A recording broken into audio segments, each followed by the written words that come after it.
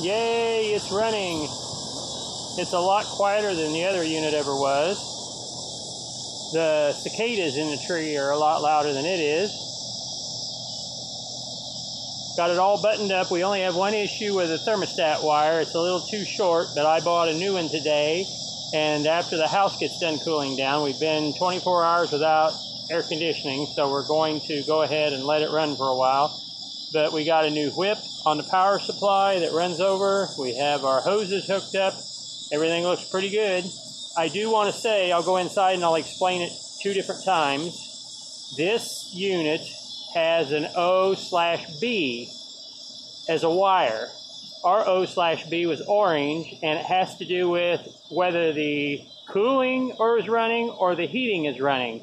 Yesterday when we hooked it up, we thought everything was great. We hooked it all up, got ready to go, and it was blowing hot air when it was set to cool. And if you have a switch on your thermostat, you have to make sure that you switch that to the B side and not the O side, because the O side is for standard is cold, and that's what most heat pumps are. This one here is different. It's odd, and it starts up in the heat inverter version. So you have to flip the little switch on your thermostat, and we thought we had something wired wrong. So that's your problem. If you've got that issue, it's either a switch manually on your thermostat or something electronically programmed. Our old one was a switch, but we switched over to a new Wi-Fi, and it has a programmable O/B switch that you flip to make sure that the heat pump is working correctly.